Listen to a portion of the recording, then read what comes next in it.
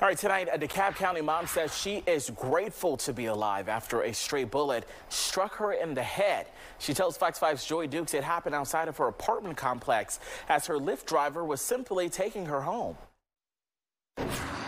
Yeah, that woman tells me it is a day she will never forget. She was in her Lyft on her way home to this apartment complex here off of Snapfinger Woods Drive when she heard two men arguing. As she says from there, she got a really bad feeling. Well, seconds later, she says she heard the sound of gunshots. So 3 of those shots hit her driver's car. 1 of them struck her in the head.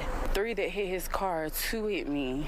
The wig I had on stopped 1, and 1 landed in my head. I have a bullet in my head right now.